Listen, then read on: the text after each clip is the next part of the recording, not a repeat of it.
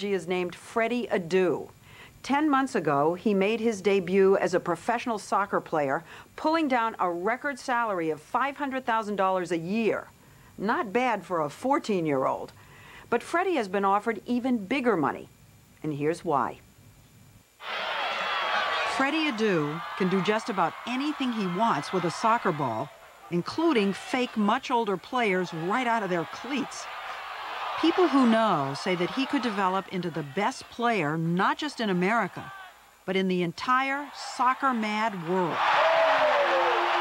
I just love it so much, you know. When I'm out there in the field, I'm in a whole different world, you know. It's like I'm just having so much fun. So you get paid all that money to have fun? To have fun, yeah. Wow. I mean, couldn't ask for a better life, man. Well, hold up. It does look like a charmed life. $500,000 a year to play for DC United, the team he grew up watching. There you go. At an age when most kids are begging their parents for a higher allowance, he's got a $1 million contract with Nike. That's it. And another endorsement deal with Pepsi. Nice. We think he's going to be a great one. Bruce Arena is the most influential figure in American soccer. See if you can get 10 passes. Coach of the men's national team that will compete for the World Cup in 2006, a team Freddy hopes to make. What is it in his play that makes everybody who knows what they're talking about say, oh, wow? He's strong, he's quick, he's agile, he's got good balance, he's got great vision. It's very special. Freddy learned the game as soon as he learned to walk in his native Ghana in West Africa. There was no coaches, no one to tell you what to do. It's just you play and learn stuff on your own. You see him always holding the soccer ball. It was during those early days in Ghana that Freddy's mother, Amelia, first encouraged her soccer prodigy. My mom was always the supplier of soccer balls, and so people were always knocking on my door trying to get me out so we can play. Freddy's street soccer days ended in 1998 after his parents entered a visa lottery at the U.S. Embassy in Ghana. How old were you when you came here? I was 8 years old. Was it scary? Yes, and sad. I didn't even have a ball when I first came. I didn't even have a soccer ball, so it was hard. Life got even harder. After they settled near Washington, D.C., Freddy says his father just abandoned the family one day. Do you ever see him? No, I don't see him. He's completely out of the picture now. Amelia, suddenly the sole breadwinner for Freddy and his younger brother, worked 2 jobs to make ends meet. She would wake up at 5 in the morning, leave at 6, go to work. She's done. She gets off work at 6 o'clock, you know, in the evening to go to an overnight job. She worked, I mean, unbelievable amount of hours, you know. Meanwhile, Freddy's soccer skills were noticed on the playground, and he was recruited for a local league team. In less than a year, he was the best player on an all-star team. There we go! Light him up! Playing with kids 4 and 5 years older than he was. One of the big soccer teams in Europe, actually an Italian team, didn't they offer you a big, huge amount of money to come and play for them? Yeah. How much was it? Do you remember? It was $750,000 to play for Inter Milan. And how old were you then? I was 10. Oh, my gosh. Your mother said no. She said no, you know, and... Were you upset? Did you want to do that? No, I wasn't upset, but it was just so much money. I was just well, like, exactly. Why not just take it? But you know what? She was looking out for our well-being. Eventually, his mom did agree to let Freddy attend a kind of soccer boarding school in Florida run by the U.S. Soccer Federation. He became a citizen and officially joined the U.S. under-17 team.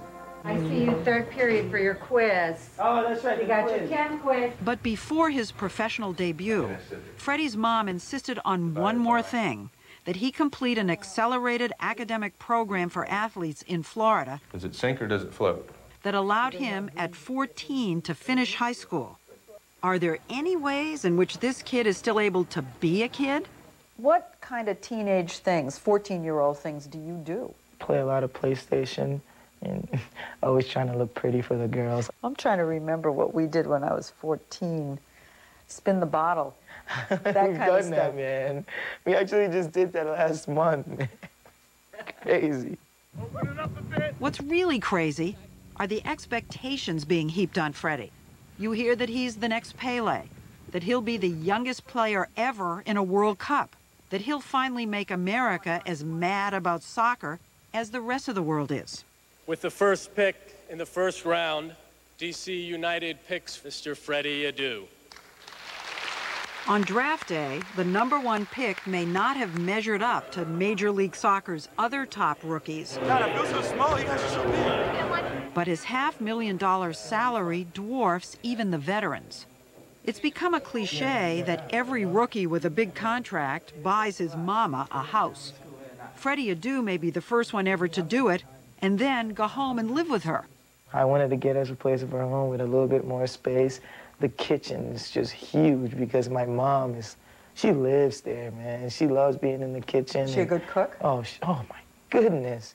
She could be the best cook ever, man. But is she working anymore? She doesn't work anymore. She's done. She's had enough. You know, she's worked so hard. What I know of Mrs. Adu is she is pretty sharp.